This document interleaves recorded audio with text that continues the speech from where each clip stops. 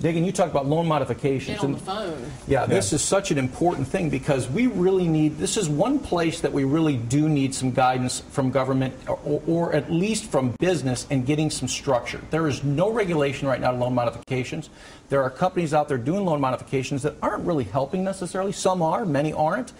You want to be very careful. Again, you want to go to your lender directly. You want to talk to them first, and you want to explain the situation and see what. What do you mean they're not helping? They're putting them into new mortgages that are worse than the ones they were in. Is that the problem? Or they're not putting them in new mortgages. When they're modifying the loan, they're either negotiating with the lender terms, for different terms, right? But that are more onerous or that are just not as good at terms. Well, how are they hurting people? They may not be as good as what they can get directly on the lender themselves, and they're paying a fee to get that may be absorbent in some cases. Okay, good enough. Yep. And well, I was going to say that what we're waiting for from the government and from the lenders are reworks and modifications that do work for people, because you've seen the redefault rate, the numbers coming out where it's more than half of people whose loans were reworked are back in default, 6 months later.